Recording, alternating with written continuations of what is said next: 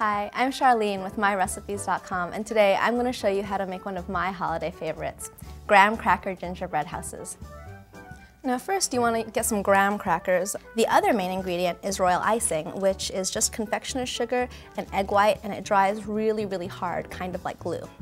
Now to make the actual house, one that looks a little bit like this, we're going to need 2 graham crackers for the walls, 2 more for the roof, and then we want to take an extra piece on the side and break it in half for the walls on the side.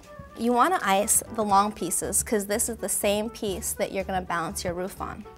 Just squeeze a line of icing onto the inside seam. You want it to be about the thickness of what you'd squeeze out of a mustard bottle. You just take one of the iced pieces and one of the short pieces, and you line it up perpendicularly and you squeeze it into the icing, just like that. And then you take the final piece and you just close up the box. Now, when you're making gingerbread houses out of graham crackers, there's 2 things that you want to keep in mind. One is to assemble in parts, and the second is to leave enough time to dry. So right now, we're going to just make that. We're going to make the roof separately. That's assembling in parts. You want to take the long side and just put a really generous squirt of icing all the way down. And then you want to take the other long side and stick it together at the angle that you would like. Now, if you want to make a fancier house with this full wall, graham crackers are actually, they're a little bit like particle board in that you can shape them and sculpt them. So, for example, if I want to get that look, I just break it to the size I need, and then I use a serrated knife, kind of like what you have for a steak knife, and very gently I saw away. And it makes a really, really clean cut.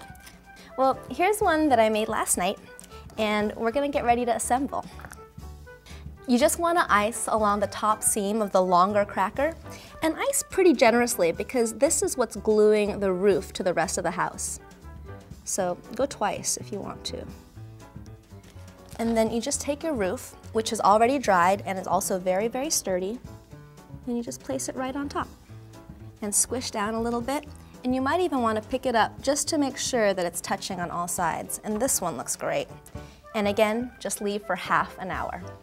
You can let your imagination run wild. For example, you can make little teeny tiny cottages for small children to decorate. Or for your architecture buffs, you could do a mid-century modern. Or for people who are really, really ambitious, you could do a mock Tudor.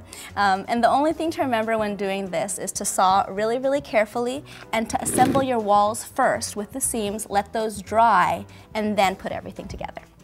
Okay, good luck!